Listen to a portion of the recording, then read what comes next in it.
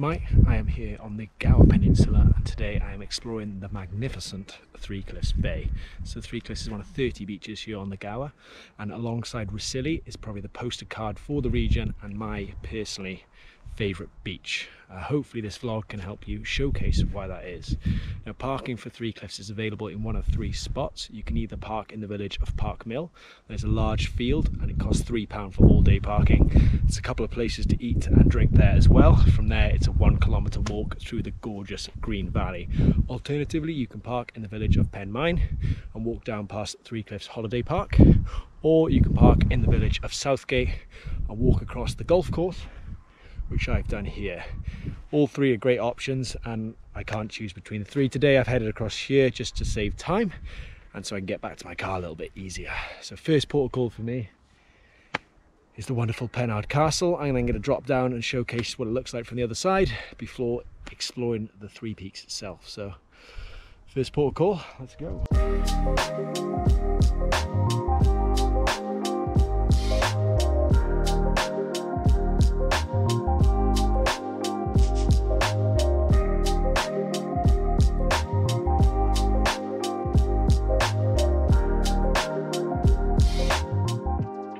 So I'm here at Pennard Castle. As you can tell, the views are simply stunning. So behind me is Pennard Pill, which is my favourite view on the Gower, and it's a GCSE geography teacher's wet dream with its winding lake, which will eventually become an oxbow lake, and there'll be case studies galore. Anyway, Pennard Castle is a 12th century Norman fort. It was originally built out of wood and then converted to stone. It's one of 100 remaining castles here in Wales, and at one point Wales did have 600 castles. It was known as the land of castles because it had more castles per square mile than anywhere else on earth. I've just said castles a hell of a lot. Anyway, I'm going to stick the drone up, show you what it looks like from the sky, and then I'm going to head down, explore the beach, have a bit of a dip before getting up to the iconic Three Peaks.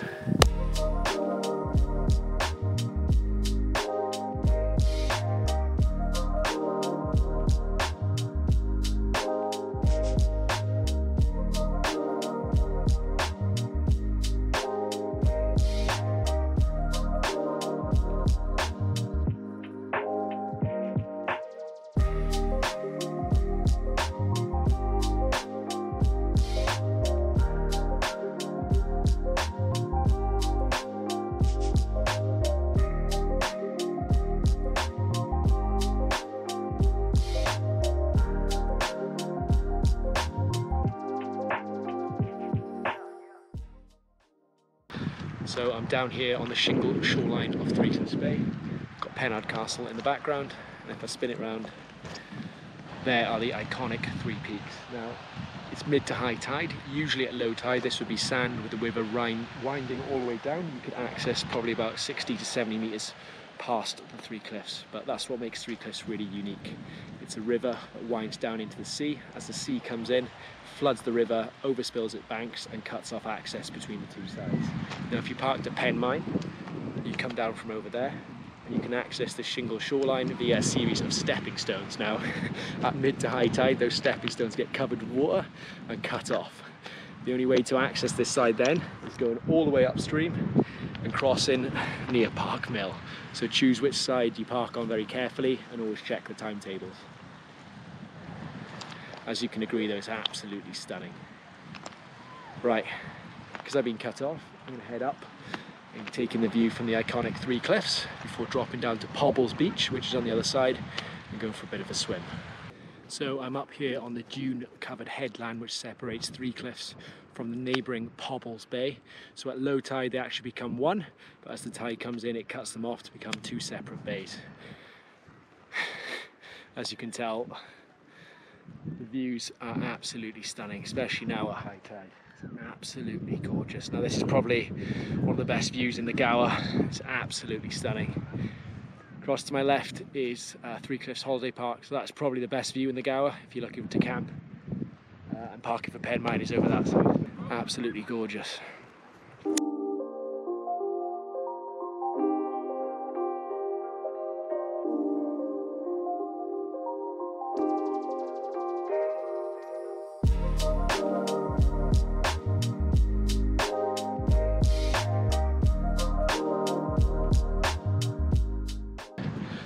So I've actually meandered on to the Three Cliffs itself.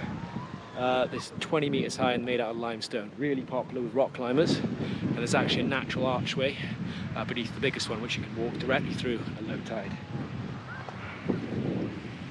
Absolutely incredible. Sun setting over there behind the cloud. Just stick the drone up, see what it looks like from the sky. And then I'm going to pop down to Pobbles over that way, have a swim before enjoying the sunset. Stunning views.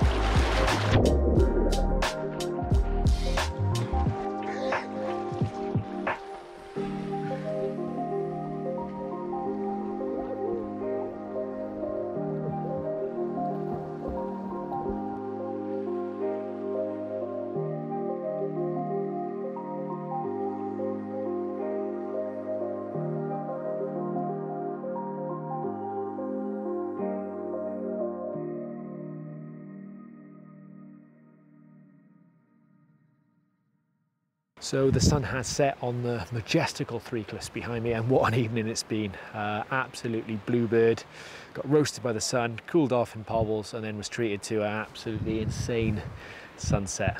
One thing to note, that Three Cliffs is a dark sky location away from the bright lights of Swansea, so if you're into astrophotography, I'd recommend coming down and snapping a few here. I'll stick a few shots that I've taken over the years up now.